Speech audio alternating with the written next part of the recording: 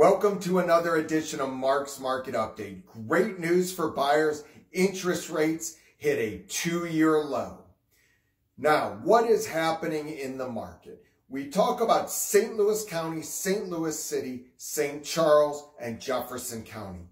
When we look at sales units, not sales dollars, because when prices go up and the sales units go up or stay the same, then overall volume increases, but we're focused on what happened on the number of properties.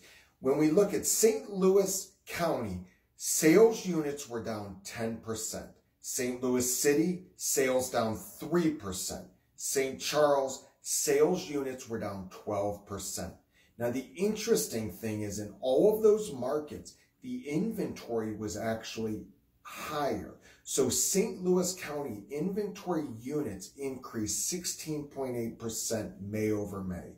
In St. Louis City, they increased 11% May over May. St. Charles County, 14% May over May.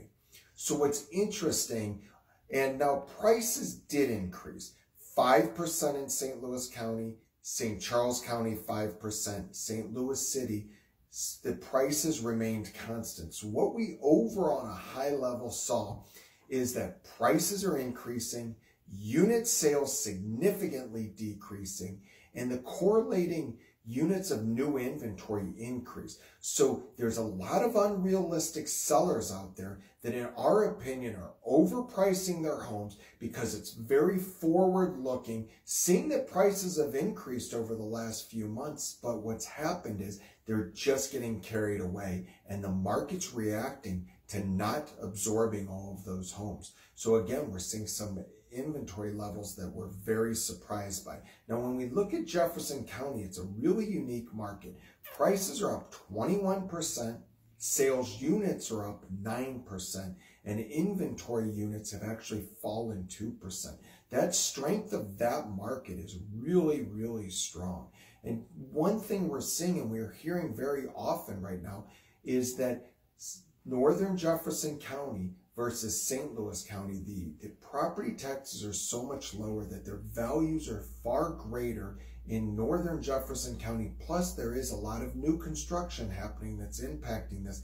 That combination is making Jefferson County a very desirable place. So overall, it's a really weird market right now. If you have any questions about buying, selling, investing, don't hesitate to call, email, or text. Remember, this is a reassessment tax year, so you can appeal your taxes. We can provide you 2017 and 2018 comps used to appeal your taxes. Lastly, we are hiring.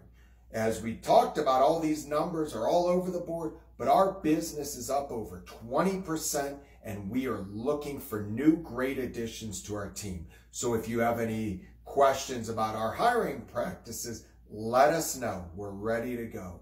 Thank you so much.